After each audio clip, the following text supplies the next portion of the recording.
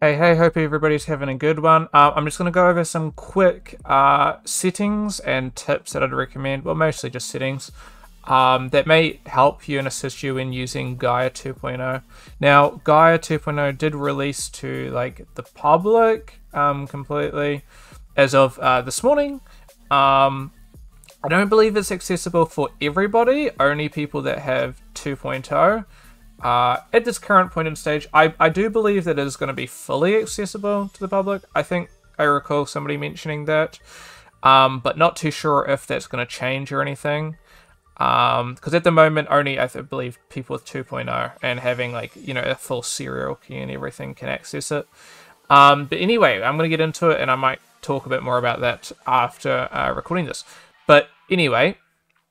Going into some settings. So first off, you may, if you have access to it, you may notice there's a couple changes and things that, may or may not be what you're after and may be a bit of a downgrade in your opinion.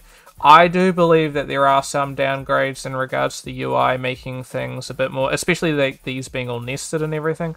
It does make it a bit whenever I'm just trying to find a specific thing to play around with, this isn't necessarily what I'm going to be looking for. Like, if I'm looking for, what options for my terrain am I going to be wanting to use as a basis, I don't really want to go terrain, landscape, and, have to manually find it here. Yes, you can right-click and search up, for example, mountain, or luckily we've got, all these codes now, so we can go, for example, right mouse button M, enter for mountain, or right MR for mountain range, enter.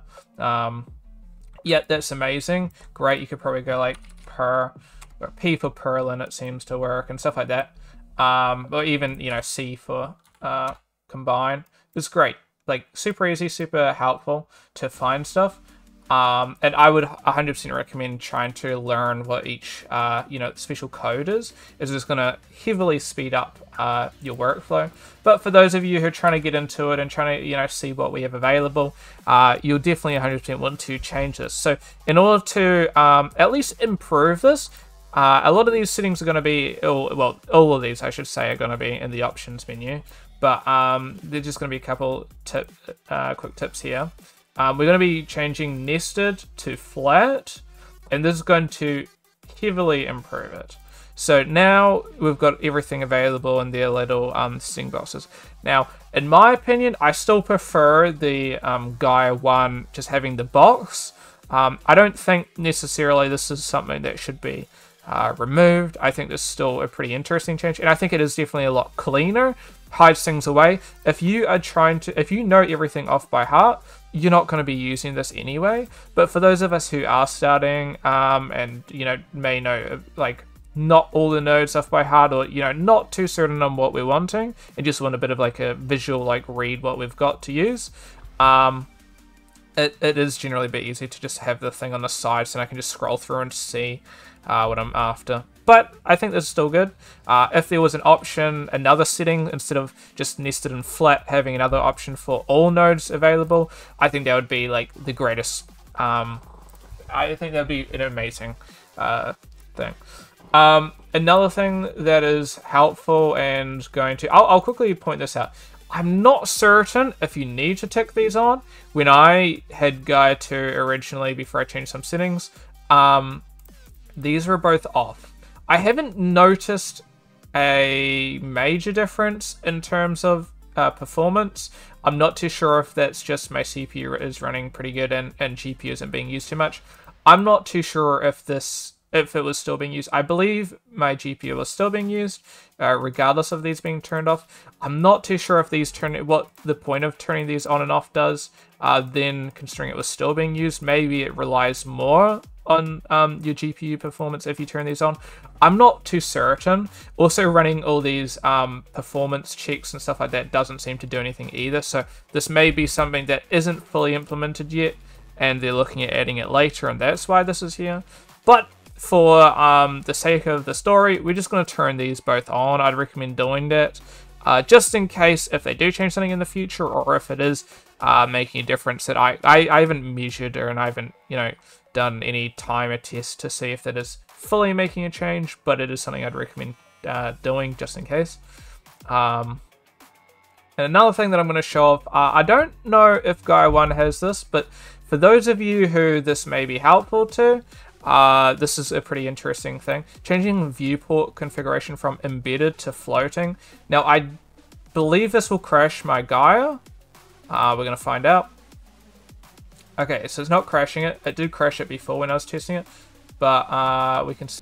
But if I do go and bring Gaea back up again, we're going to see that everything is now completely separated. So we've got Gaea viewport here, which you can put. So if you have a separate monitor, you're working with maybe one big monitor, or you are working with a couple separate ones that you used to working with. Now you can have like your viewport on maybe your monitor that maybe has better color accuracies, better resolution and stuff, just to see everything that you need to see, and then you can have all of the nodes here. This will also make it a bit easier for those of you who want a bit of extra space for your nodes.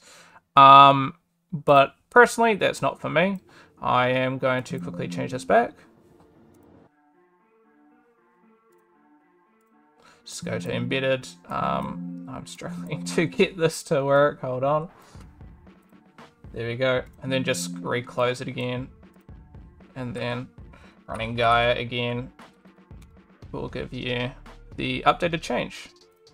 Sorry if this doesn't match up as well. I'm adding this in post because I just remembered about this. This isn't a big thing though, but just for those who are interested in it, when we add normal nodes, right, we're getting, for example, this. For those of you who sort of know what you're working with and know what you sort of want, there are other options for changing how these kind of work. So we can change the default size to like compact, for example. I believe you have to re-add a new one. So for example, it removes the in and out and it just makes it more flat. As well as we can also do small, which is just going to be like a little box, which we're going to see over here.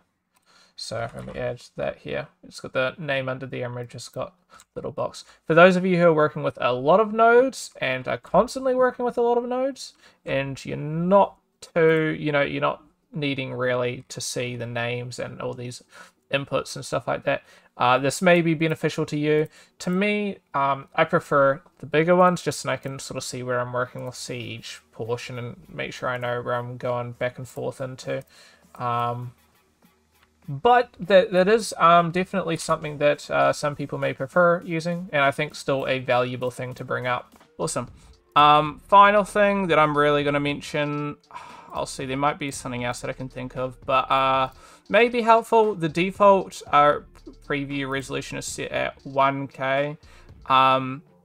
Originally, Gaea 1 is default 512. So those of you who have maybe a worse computer or something that, yeah, ultimately 512 may be something that you want to change to, just for performance reasons. I've always looked at it as you start low, just get the base shapes going at 512, then change to like 1024 when you're ready to start adding some more detail, and then 2048 if you're trying to do those final details, and maybe try out 4K if we're doing some like extra fine tuning changes. That's the workflow that I usually use. I think Gaea, at least on my PC, which I do have a pretty beefy one, is pretty good with just running 1024 off the bat. Everything kind of works pretty quick.